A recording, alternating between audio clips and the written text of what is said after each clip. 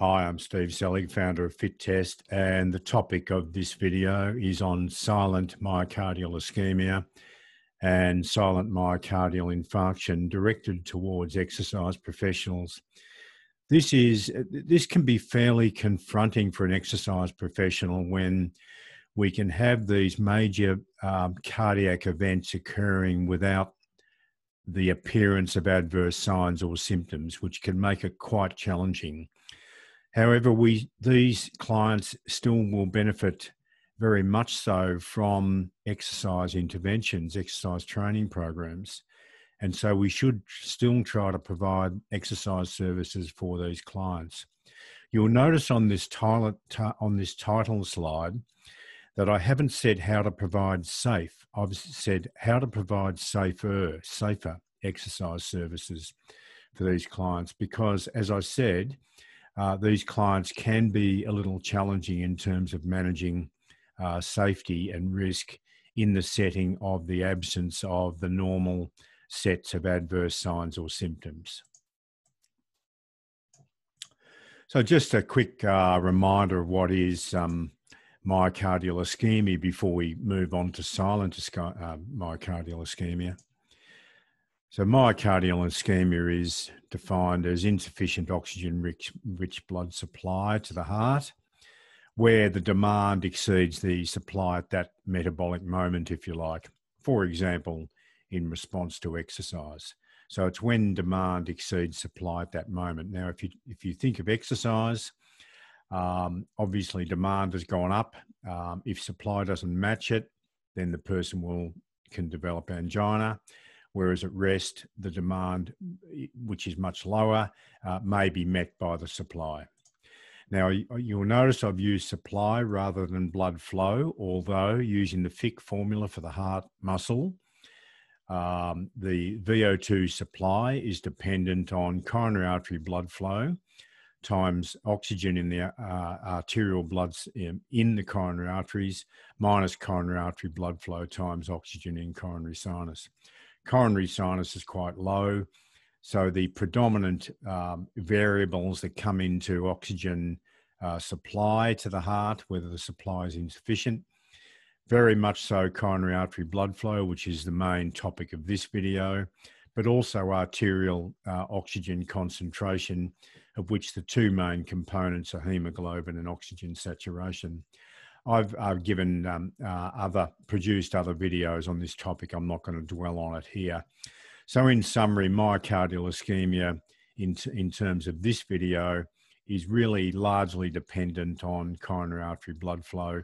When that blood flow falls below or isn't sufficient to meet demand, the person can develop myocardial ischemia. So stable angina first is transient angina associated with exertion or stress. For example, exercise-induced or stress-induced pain or discomfort that typically radiates across the chest, arms, neck and or jaw, maybe even the back. And there are also other typical signs or symptoms such as unexplained breathlessness or disturbed breathing such as dyspnea, sweating, especially if it's across the forehead, nausea and vomiting. Unstable angina can occur at rest, and in the situation of unstable angina, it requires urgent medical intervention, follow-up. It may signal an impending myocardial infarction or something worse than that. So now we come to silent myocardial ischemia. The definition is that this is when myocardial ischemia occurs in the absence of any adverse signs or symptoms. And that's why these clients do become challenging for us under certain circumstances. But it's not to say that we can't work with them, but we've got this challenge of the absence of signs or symptoms. The risk factors for silent myocardial ischemia are, well, here it is again, women.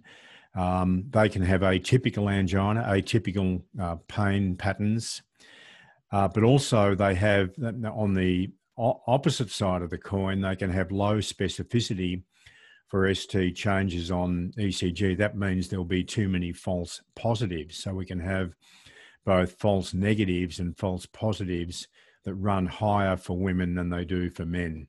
So that's something to watch out for.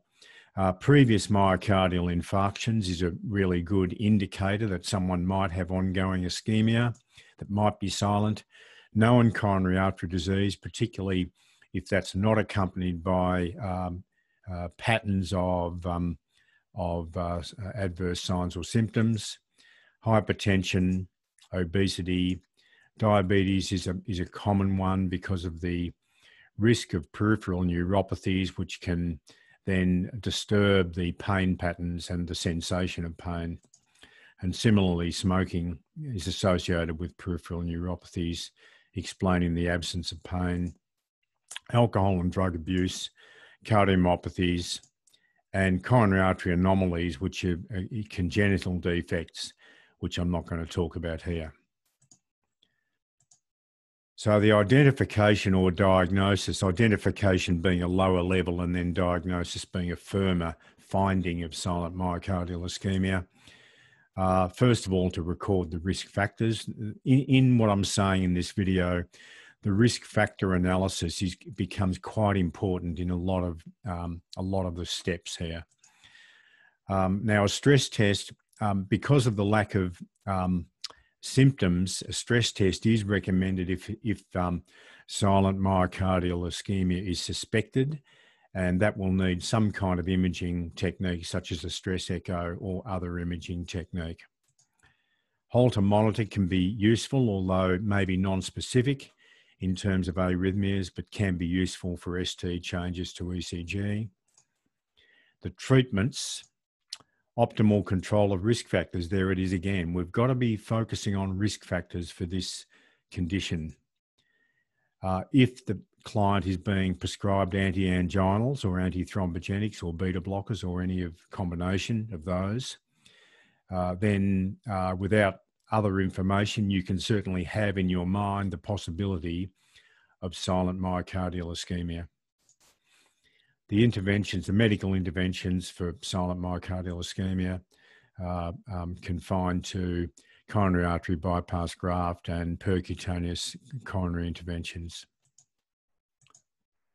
So all of the elements of silent myocardial ischemia with the addition of progression to a symptom-free myocardial infarction are possible. And so it's really silent myocardial infarction is really ischemia progressing all the way to infarction. For example, plaque rupture, intracoronary thrombosis, resulting in complete or nearly complete coronary artery occlusions. Identification, diagnosis of silent myocardial infarction.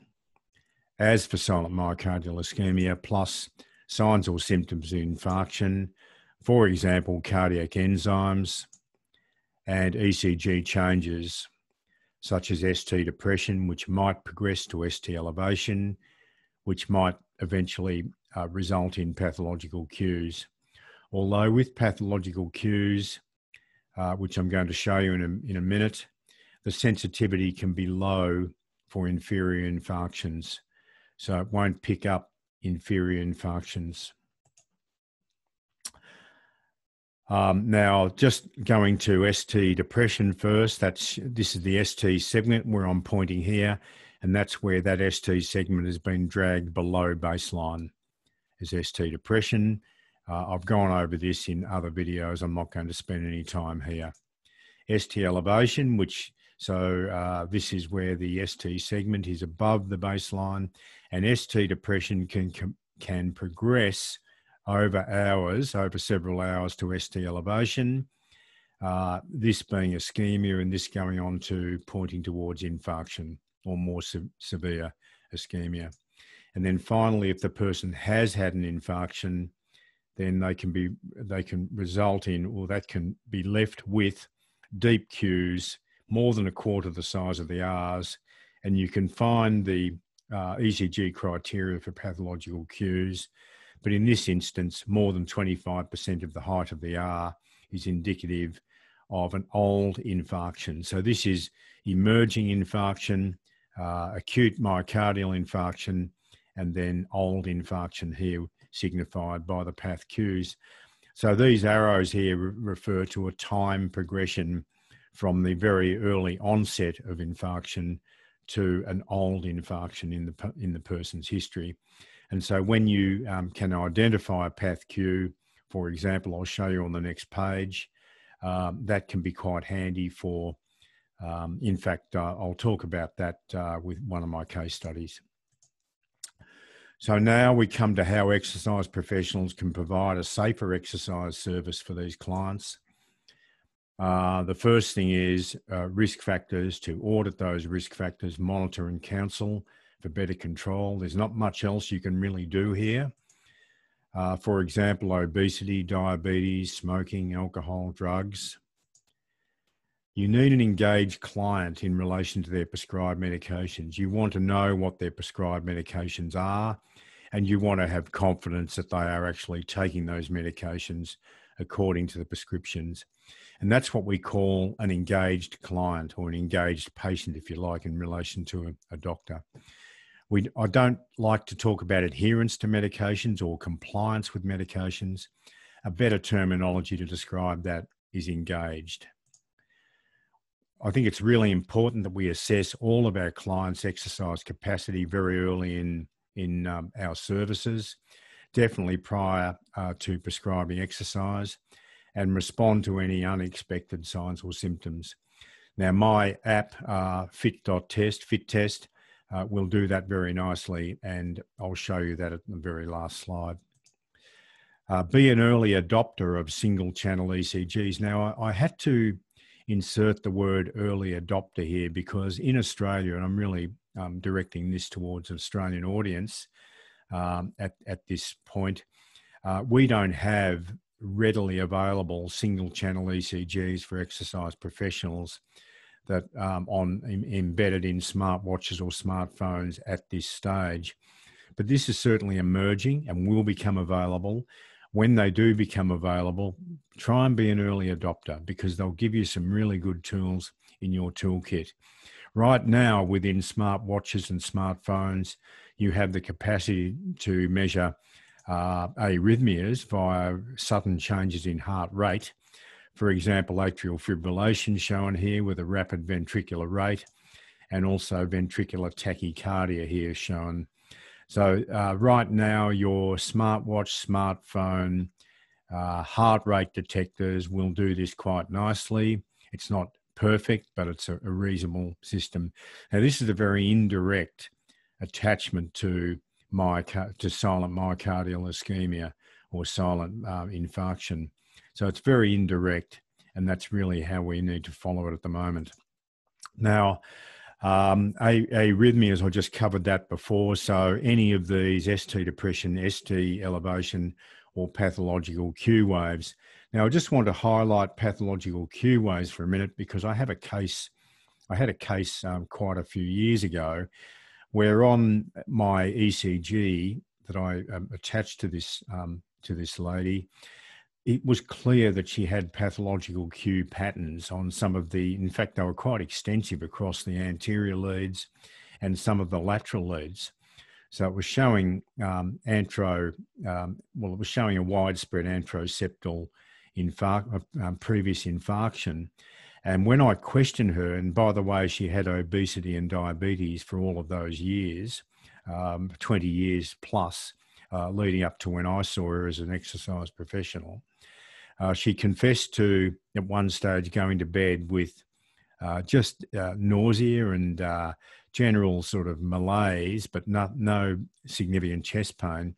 Went to bed, and then when I measured her ECG, and she wasn't a very good attendee at general practitioner or any sort of interactions with doctors, so I was one of the few health professionals that had had any contact with her, and I was able to easily see pathological cues on her ECG, widespread path cues. And this indicated past extensive myocardial infarction that was apparently silent because she simply went to bed, and she was lucky enough to survive that event. She could have easily died at home. So these are the references I use, just some websites that I use to put this short presentation together. And I'd emphasize that my app Fit Test will do a lot of the assessment that you need, obviously not symptoms, but it will do the assessments. And if you get any unusual responses to your exercise testing, one of the things you could be thinking about is the possibility of silent ischemia that I've talked about in this video. So thanks for watching this video and have a great day.